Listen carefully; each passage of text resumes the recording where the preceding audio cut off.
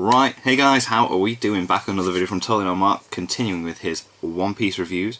We're checking out the second half of Dressrosa. Absolutely epic stuff happens within this. Oh my god, Doflamingo, crazy stuff.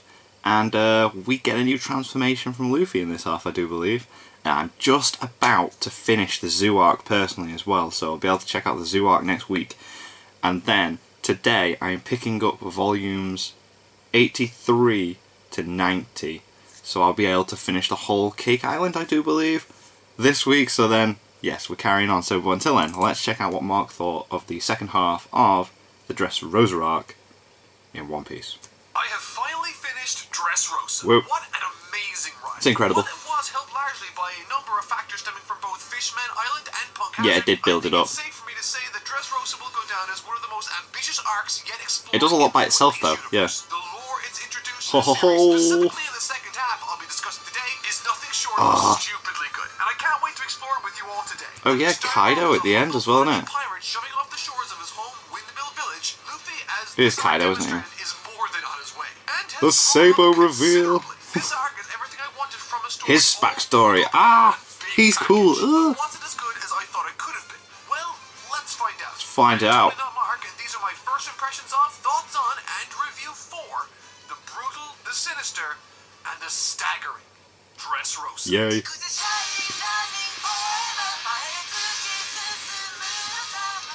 Okay. Just arrived at chapter 801, the end of Dressrosa. Once again, It's a lot. It's a lot. praise it for not only delivering a satisfying conclusion to the story it was trying to tell in a smart fashion, but I also want to, at some point, address the level of setup that this arc accomplished for later arcs, culminating in a significant moment, the likes of which I knew would eventually be coming. That's definitely going to come back.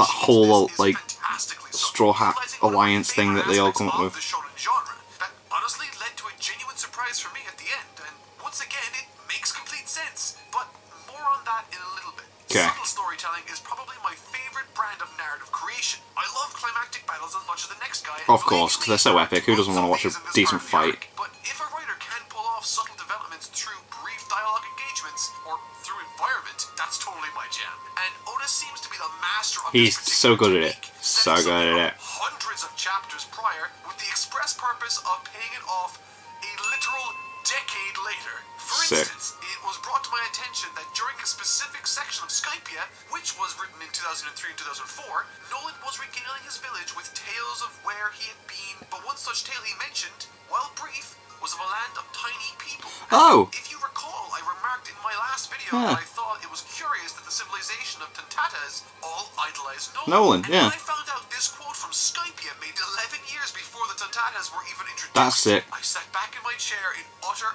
amazement. The level of patience it takes for a writer to delay gratification Must be for that so long hard to is like not staggering. jump to that. So worth it, as the feeling it gave me as a reader, having only covered the material of Skypia a few months prior, was intense. So I can only imagine That's sick. what sort of euphoric endorphin rush a decade-delayed reveal like that would have been for some of you out there who have been reading for that long. That on its own is crazy to think about from a world-building point of view, but would you believe that there's a much more significant or crucial plot point in this arc that's foreshadowed in the most subtle way I've ever experienced in a story? So come with me on a journey. Right, go on. Where are you going with this? Back to the events immediately following Marineford. Luffy's going through some stuff, and Yes. the world's in disarray as the Navy are just after coming away with a victory, having defeated and killed both Fire Fist Ace and Whitebeard in this battle. There's a panel with Shanks and Marco as they visit the graves of these fallen proud pirates, and this is one of the first times we see the grave. Afterwards, we don't really see it very often outside of a brief mention or a chapter cover much later. And during this intermission time, we are also introduced to the character of Sabo as he, Luffy, and Ace grow up together before tragically being torn apart from each other by Because the Celestial Dragon, yeah. Fast forward a few hundred chapters and boom, Sabo. is revealed to still be alive, leading to the most wholesome reaction from Luffy I've seen yet. Yeah, in the it's so series. sick. But what's freaking amazing about this reveal during the Colosseum bout with Sabo is that it was foreshadowed. If you rewind back 100 chapters to the cover of chapter 668, in the lower corner of the panel are the 3 sake cups Luffy, Oh Ace, my and Sabo god. shared. And we knew at that point Luffy had not done that, and Ace definitely didn't. Had I noticed this incredibly subtle but fantastic piece of foreshadowing, it would have been possible for me to determine that Sabo was still Wow. going to show up sooner or later in a definitive manner. And needless No, to that's say, with amazing this detail. important That's attention, sick. In a similar fashion to the Nolan world building, I didn't know what to do with this intense sense of excitement I had for the future of the series. From these two pieces Oh, of I information wish I noticed that. over the last 2 days, I had Sabo spoiled for me though via my Funko Pop though. One Piece has retained such an avid and voracious reader base over the last 2 decades. And quite simply because Oda loves this world. He's a beast, man. That dragon style stuff he does. Its fan base, filling it with occasionally small and oftentimes massive moments of passionate storytelling as he guides us through the lives of the wonderful inhabitants that dwell within the sprawling oceanic universe he's created. It might honestly sound pretentious to say this, but I'm genuinely happy that I can say I was reading One Piece before it ended. Because having that mystery hanging over my head to enjoy is something most people won't be able to say. Because once One Piece ends, it'll be over forever. Yeah, I'm glad I'm on it now. That it runs for between when it starts and it ends is the journey to enjoy. Which at the end of the day I think is worth more than any ending he can deliver. And that's by no means saying the ending will be bad. It will most likely be amazing. It's going to be incredible. You know it is. Like, the whole storytelling of One Piece is just like, ugh, incredible. But it also is the only one where he becomes a deity, so... Oh my god, God Usopp, yeah, it's sick. That whole thing in his bounty becomes incredible. The Usopp character, despite finding himself in situations he is utterly terrified of, always seems to come out On top, yeah, While that definitely. makes for engaging cat and mouse chase battle scenarios for him to add to the mix, it also concocts unique conclusions like Soga King, or more recently, God Usopp. God Usopp, man, yeah. Just something I want to quickly mention. There's a quick shot of like the CP guys, like the one with the mustache and that. Did he have Soga King's mask on for that shot? Because I'm wondering if they're going to do something like that later. I might be wrong. It just looked like it. Mention that before it comes into it. Yes. Yeah, because he doesn't actually have one. It's Soga King's bounty poster that's out there. I mean, he pretty much has an army now, so who knows? Now, this won't be the only time I mention God Usopp in this video, Usopp's so funny. I think for right now we should start hopping into the events surrounding the conclusion of this tale. And let me tell you, if the first half of the Dressrosa review was top to bottom exposition and world building, then the second one is wall-to-wall battles with the hell yeah, that constant run, get to Doflamingo, get to Doflamingo. All the truth behind Doflamingo's heinous plans, and thus he has to cast the entire island into a giant cage. The bird cage, yeah. Citing that each one of the heroes have bounties on their own heads, encouraging the combatants in the city to capture them for a reward and their freedom from this cage. Naturally, God Usopp gets the highest bounty. I think that's amazing. 100 million berries, but Luffy isn't too far behind either. And spawning from this, there are dozens of individual battles that take place all as Luffy tries to reach Doflamingo. Yeah, man. That guy's backstory with his like so like brought a tear to my eye.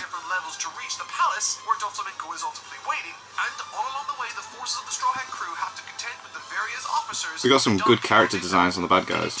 Honestly, compelling and really unique conflicts that offer a lot in the way of character. It's very easy for sections of story congested with battle sequences to get tiring very fast, as constant unbroken action, typically speaking, is a fast track to poor pacing or even yes, and Super Android 17 was awful. What's remarkable about this arc is that it contrasts action with other mechanically different. I like his conflicting like personality. That's cool.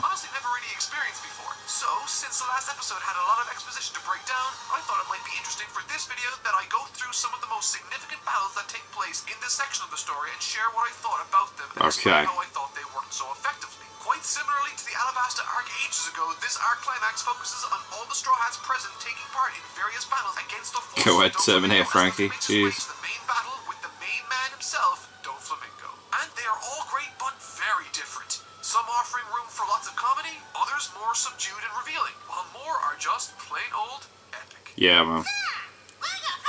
So that's what his voice sounds like, right?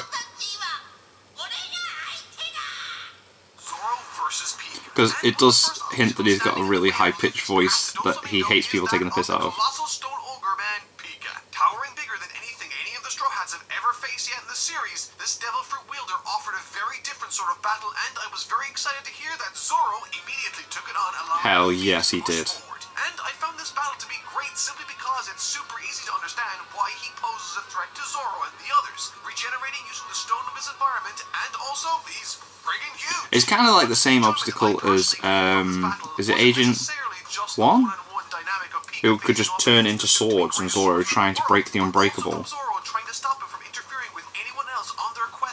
And now he's just like, alright. Culminating in a series of action sequences both gripping and allows distraction of the brute in order to allow Robin, Rebecca, and Bartolomeo to fly away. to use him as a stepping stone shortcut to get to the top. And, of course, the climax of this battle. Pika making the grave mistake of turning his back on the swift sword. Don't ever do that. Him to utilize a brand new technique, giving him the time to figure out, on the fly by the way, the perfect strategy for taking out an enemy that can regenerate. It's smart, it's epic, and it has a He hides within the stone, doesn't he? So it's like slice it, find him. Awesome. Oh, also, it came with this interesting piece of information that insinuated Mihawk taught Zoro how to make his blade black like his. So I'll be interested to see how that. Yeah, so he's using haki within the blade, isn't he?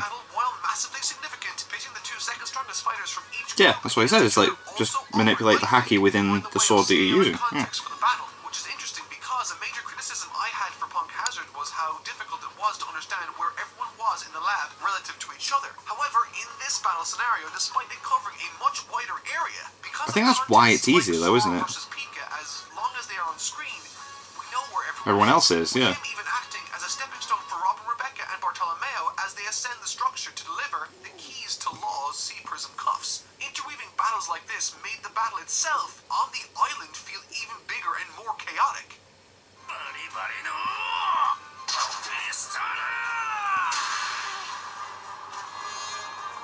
Robin, Rebecca, and Bartolomeo with Cavendish versus Gladius. Boom. This particular plotline from this section of the battle is another indication that Oda knows exactly what he's doing. Acting as a delivery mission, Robin, Rebecca, and Bartolomeo need to deliver the keys to the Sea Prism cuffs that are trapping Law. Yeah, they do. As a quick aside, Law being grumpy towards Luffy because he can't do anything. It's so funny. While Luffy carries him through treacherous passageways and perilous climbs was something I never knew I needed in my life. Yeah, but you do.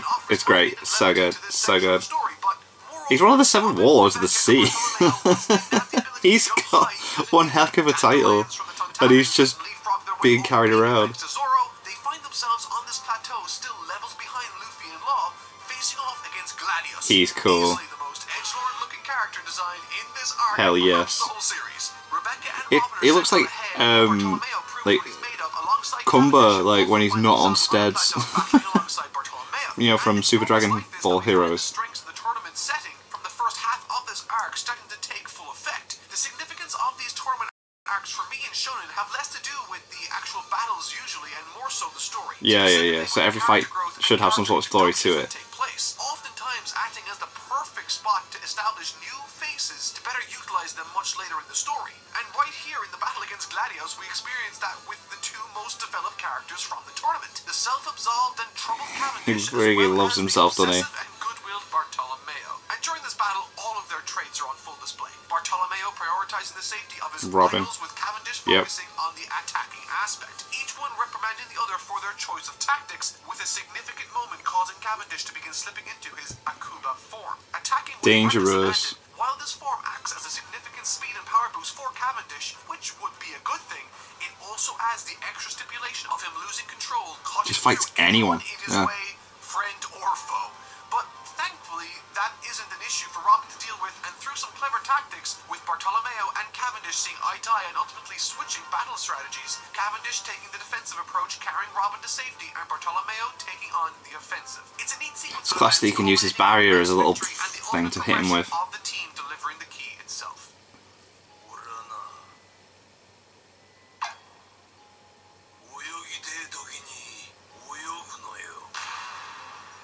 Frankie versus Senor Pink. Senor Pink, that's his All name. the super serious mission type stuff serving as the backdrop and tone for each The encounter. two manliest men fighting it out like Senor Pink was manly exactly man. the sort of hard-boiled, light-hearted, and intensely funny altercation we and Oda needed to cut to in order to create greater contrast with the more serious moments. I think something easily forgotten in storytelling is the need for lulls in the action. The excitement we get and experience in an action sequence is only exciting because of the sudden and easily recognizable escalation of energy and stakes. Because an action sequence oftentimes exemplifies a higher bar than the norm, excitement happens as a result. However, if all the story ended up being was serious fighting, then the bar wouldn't ever change, and thus, quite quickly, it would become stagnant and boring. So, that's why in this section of the story, I am most interested by how Oda manages to create a good pace and level of interest in this section by creating significantly different and strange fight scenes. And thus, enters Senor Pink,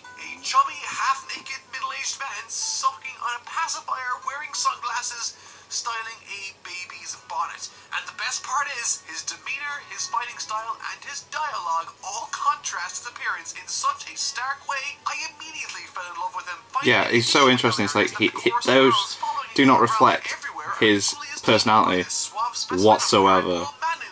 As I was. What I appreciated from the battle was, once again, how it informed other conflicts and led to other interactions. The consequences of this fight between Frankie and Senor Pink leads to the Tantata's escape, and ultimately, this is how Robin, Rebecca, and Bartolomeo come to receive these weird dandelions in the first place that helped them scale Pika. So, I may be going through these fights sequentially, but make no mistake, they are all taking place in real time and more often than not are messy as other people and other fights suddenly become connected and intertwined. Yeah. More specifically with this battle, oh my god. a flashback of the origin of Senor Pink, So sad. was significantly more tragic than I thought it was going to be, demonstrating a much younger man falling in love with a woman named Lucienne, who in particular detests pirates. In an effort to not lose the love of his life, he manages to keep this reality hidden from her. He says he works at a bank. Yeah. Together they have a child, but unfortunately the child dies, and in trying to contact Pink, his wife finds out that he never worked at the bank. He comes clean about his piracy, causing her to run off. Later he discovers that in her fleeing from him, she falls victim to a massive landslide,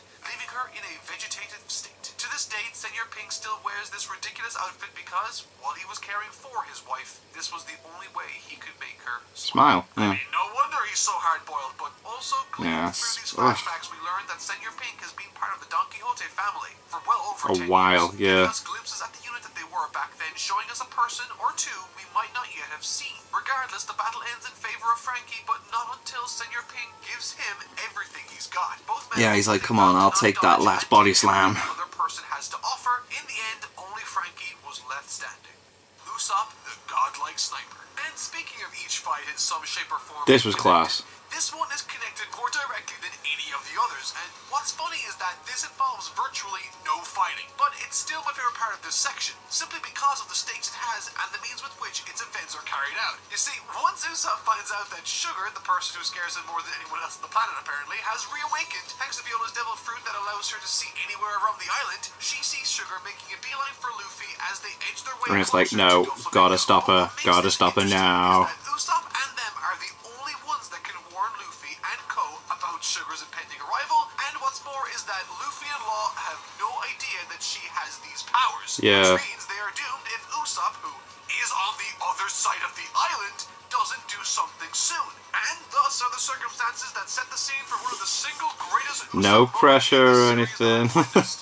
So here it goes. Usopp has to, while still injured and fatigued from the last battle he had, set up his mega slingshot. Hell yes. A telescope, as well as the guidance of Viola to fire a projectile an island's length away with pinpoint precision, taking into account the battles going on all around, the wind speed, the weight of the projectile, and the secondary launchers that are attached to the projectile while it flies towards its destination. God. That needs to hit, mind you, through a window at a specific part of it. Did you get all that? Yeah. Me neither. But you know what?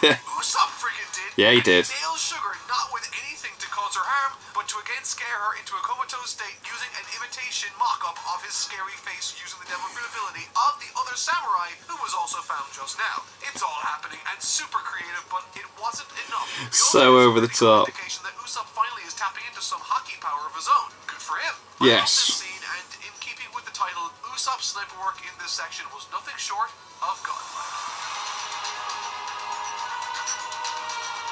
Here we go. Law and Luffy versus Luffy.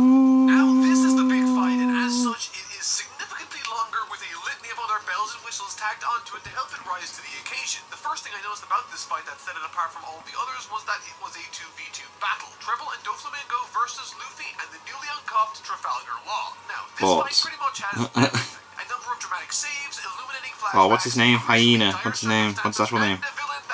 Ends up having to fight for him. In a much more conventional sense by the end of it. From top to bottom, the fight contains everything I wanted from a final fight sequence. And while I loved it, one aspect that I thought made it a 9 out of 10 instead of a 10 out of 10 was that throughout this arc we were faked out a crazy crazy amount of times by way of Doflamingo's body doubles. Yeah, a bit annoying at times. This choice creates this feeling that Doflamingo is always composed and one step ahead of everyone, and when that composure shatters, he becomes the string tentacle monster tearing Dressrosa to shreds at the end. And oh yeah, when the birdcage starts roaring in. And I like that contrast and progression more so than most villains in any arc of One Piece. I love that his entire motivation for years was to work under the radar, but by the end of dealing with Luffy, he is as high-profile bad guy as it gets. But in saying that, by the time the real Doflamingo came to dance, I had felt like I was seeing something I already saw, and thus the pacing for this particular fight felt dragged out more so than anything else in this arc. Not to say I didn't like it, I really did, but just slightly less than the rest. Some of my favorite moments include Luffy stopping Doflamingo. Oh my god, when he stopped with his foot, that was incredible. Severed limb to take out Treble, and finally the sadistic battle Doflamingo forces Bellamy to have against Luffy. While tragic, this yeah, I didn't think it dragged on at all. I thought the pacing was absolutely spot on. I was constantly just turning, like, oh my god. The entire story of One Piece, he has to be one of the absolute best. Maybe just behind Crocodile for me.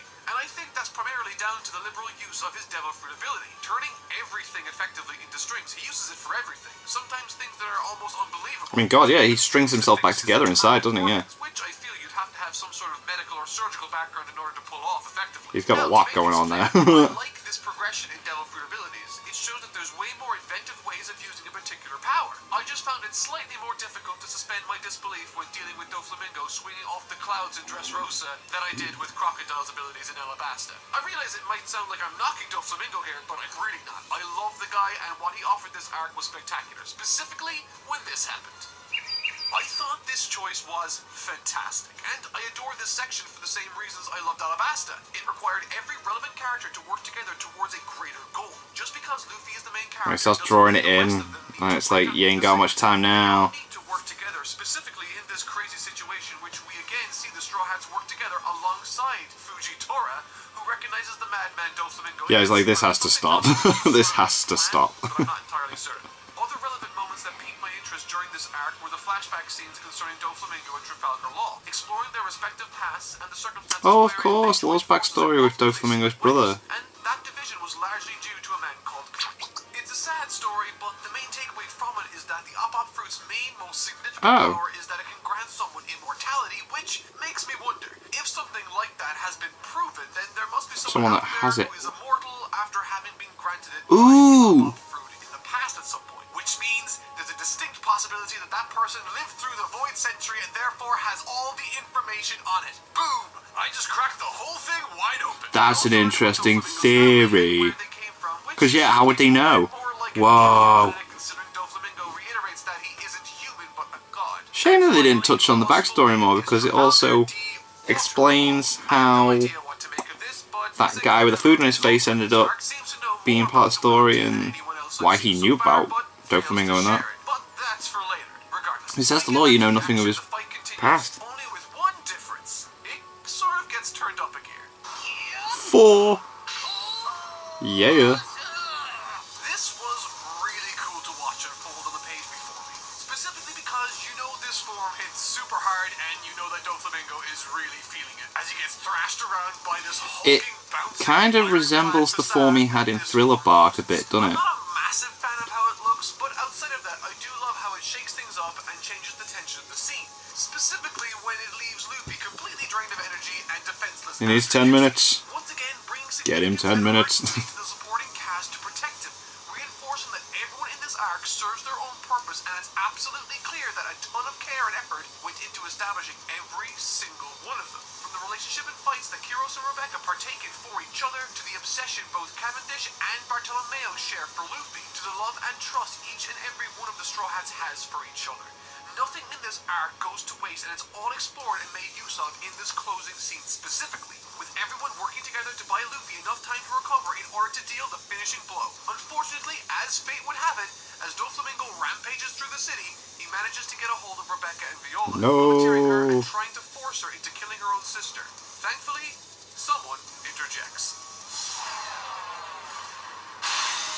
That's a big old no from me, String Boy. Visual and thematic components to the story of Dressrosa that share parallels and contrast well with Similarly to Alabasta, we are aiding the princess of a particular region in an effort to save her kingdom from the main villain who wishes to gain control over it for his ulterior motives. We have a largely group-oriented battle, requiring everyone to fight before all working together and to buy Luffy as much time as possible. In addition to that, the significance of Luffy's role is brought about by some visual components also.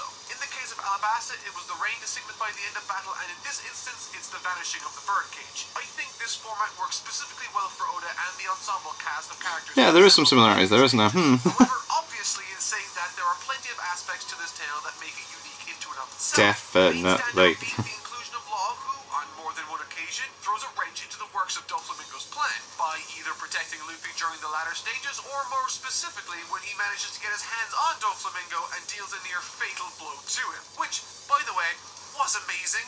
Something of interest I also noticed was Blackbeard's member in this section through his engagement and entanglement with Sabo. He seems to be hell-bent on still extracting the devil fruit powers from him, and the battle that ensues is satisfying. Or at least, I thought it was.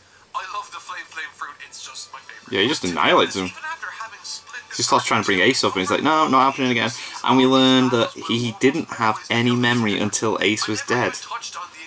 I like that. Because otherwise it makes sense as to why he would join in the first place, or if he knew about it, you know. This battle really reinforces who Kiros is, where his values lie, and even what he thinks of himself. He's brutal. Which manifests in the conclusion with him trying to distance himself from Rebecca, as he felt he didn't deserve to be her father. However, thanks to the help of Luffy, who went out of his way to Mate, yeah, he's like, no, come on, we're going. Rebecca to catch up to Kiros before he bails entirely, and the scene is a mucus-filled emotional high point of the story for sure. Oh, and by the way, this ending to Dressrosa is like super long. And I don't mean that it was boring, it's just that it contains, again, so much stuff. Like a retired Sengoku who is now retired and is boasting a head full of white hair. It's so refreshing to see Sengoku laugh about the situation. Talking to the fairies and that, yeah. Allowing the Straw Hats to regroup, rolling the dice every day for such a thing to be allowed. But the most important action Fujitora takes during this entire section is seen at the very end of the battle when he purposely he takes responsibility for it, doesn't he? And the heads of the government, world government, are like, what are you doing? Like they did in Alabasta, giving credit to Smoker, which he acknowledges from afar, and I really appreciated that inclusion from Smoker too. Okay, all that aside, Yeah, because he's seen what they're like in the first place, and he was like, in Alabasta, I wish I could have done that. So, as Luffy and the crew retreat to the docks while being pursued by Admiral Fujitora, something curious happens. A real sign of changed times and progression. Luffy flat out refuses to run any longer and dukes it out with Fujitora, citing that things are different and aren't at all like they were in the past. He's now an extremely powerful pirate and has no... But then everyone's like, no, we gotta go. It's also here that I learned that Fujitora can't summon meteors from random places, but instead pulls large amounts of rock and rubble to the ground, which gave me a bit of a brainwave. Fujitora's pull is far-reaching, right? The first instance is demonstrated to us as he pulls a meteor from space, it looks like, which could mean, technically, if he's powerful enough, he could, in theory, pull the moon down to Earth, which houses NL from the Skypia arc. It's just a thought, but I'm calling it here. That's totally going to happen in some shape or form in the future. He has to come back at some point, doesn't he? He has to. Oda would totally do. And for fun, here's another theory. Like, he even did those cover pages to show what he was doing on the moon. To pull things down towards the Earth, and we've seen him use these dice multiple times in this arc. My theory is that maybe he can control the number the dice rolls to using his Devil Fruit power. In doing so, he controlled the fate of the dice rolls, perhaps in order to let Luffy recover, but he might have also used this power as a means of testing Luffy's honor at the beginning of this arc. It's just a thought. Oh, yeah.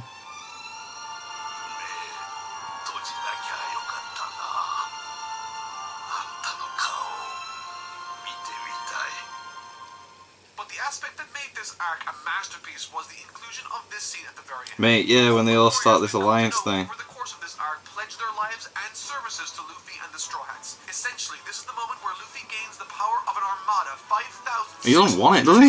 I think that was brilliant. He's like, nah. What I found this to be extremely impressive was, first of all, I never saw this coming, but the means with which Oda makes this work was again extremely subtle and efficient. Yeah. Typically, the tournament arc setting grants a writer the ability to introduce a bunch of different people, establish their characters, and offers interesting matchups that explore the Yeah, and then like build up friendships and that. Which is essentially character development in Fast Forward. And this was useful in the traditional sense during this arc when we were able to utilize characters like Cavendish and Bartolomeo as well as the rest of them in crucial scenarios that even carried some of the narrative tension and weight. But when I saw this scene, I realized that he used the tournament setting and this arc to set up and establish, quite well I might add, the foundations that make up the captains of Luffy's armada. While reading through this story a few weeks back, I realized that there would of course come eventually a time in the not so distant future where Luffy would require such forces. Yeah, of course, he's going to need help at some point, you know. If he's going up against the Emperors at some point, he's got, yeah. Need to be established independently, and over the course of the series, Luffy would acquire them similar to how he did with the original Straw Hat Pirates. But instead, he completely surprises me by getting the entire thing in one instance, while also taking me completely by surprise. Imagine, if you will, being surprised by the natural inclusion of a 5,600-man strong armada, and I was blown away by how he pulled it off here. In essence, there's tons of fallout to this arc. Kid's alliance is after setting their eyes on Shanks. The alliance Aokiji made with Blackbeard seems to have after fallen through. The rest of the Straw Hats are after arriving on some strange island, while also being pursued by something, and most importantly, we finally get our first glimpse of Kaido leaping from the Sky Island in an effort to kill himself, a ridiculously impossible feat, which makes him all the more imposing and impressive to see. And finally, all the Straw Hats now have new bounties. Luffy's has been up to 500 million. Zoro finally got some respect on his new bounty at 320 million. The then there was that, what was that the start? Is that how the Zoo arc starts? Where, the guy that claims to be Whitebeard's son who's just going around killing people. Only alive! Specifically requests that he be captured alive while the others... Which makes sense in the Zoo arc. I'm not sure what this means. Maybe he has an important extended family or something. Yep, he does. He does. Considering everything he's done, and yet they insist on his life capture. I still don't know, but like, yeah. And Lord knows what I'll find there, but I am nevertheless extremely excited to see. Oh, I call it zoo because the animals. But that'll do it for this. I know it's Japanese for elephant. I've been Not Mark. I'll see you all next week, and thank you so much for watching. Cool. Yeah, man, Dressrosa is sick. I am loving it.